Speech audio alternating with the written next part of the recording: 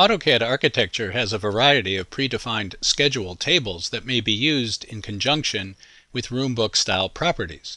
The Roombook palette has two sets, International and VOB Germany. In order to properly populate these schedules, you must first use the Calculate Room Quantities tool. From the Tool palette's Design Group Roombook Palette, I'll select the All Room Quantities schedule from the International section of the palette. At the Select Objects or Enter to Schedule External Drawing prompt, I'll enter All, then press Enter. At the upper left corner of Table prompt, I'll pick below the left wall in the drawing. At the lower right corner or Enter prompt, I'll press Enter to accept the default heights set in this schedule's style. The schedule is completely empty except for the title and column names. I'll click the schedule, and on the Schedule Table tab General panel, I'll select the Edit Style tool, which opens the Schedule Table Style Properties dialog box. On the Applies To tab, select the object types to be tracked for schedule tables using this style. You can select any objects on the list. The area above the list displays the objects that are currently selected. This schedule table is currently only scheduling multi-view blocks. The right pane lists all classification definitions that apply to any of the selected object types. You can select multiple classifications in multiple classification definitions. If classifications are selected, schedule tables of this style include objects selected on the left only if they have been classified with the selected classifications. Classifications is currently only using the All Room Quantities classification from the Roombook classification definition. The only multi-view blocks current in the drawing are the furniture items.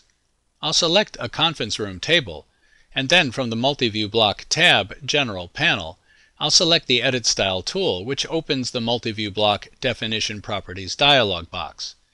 On the Classifications tab, the Roombook classification is unspecified. Therefore, these objects are ignored by the schedule style. I'll click Cancel to close this dialog box. From the Roombook palette, I'll select the Calculate Room Quantities tool, which opens the Calculate Room Quantities dialog box. In the Generate Drawing Data section, I'll check Generate Finish IDs per material schedule, then check all the remaining unchecked items in this section. Accepting the remaining defaults, at the bottom, I'll click the Calculate command button, then click OK. Roombook IDs are added to the drawing, and the All Room Quantities schedule table updates to include these new property set definitions that the schedule table style is designed to use.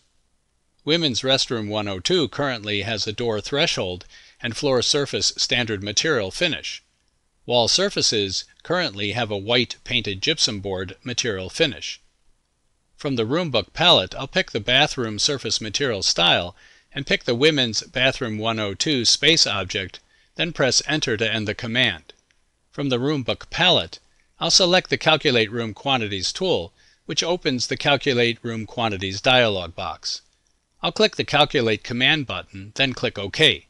The schedule table has updated to reflect these changes. To adjust the materials for this style, I'll select the Edit Surface Materials tool in the Roombook palette, which opens the Roombook Surface Material Style dialog box. From the Name drop-down list at the top, I'll pick the Bathroom style. In the Style Properties section, under Wall Surfaces, I'll click the Ellipsis button at the right end of Materials, which opens the Materials Assignment dialog box.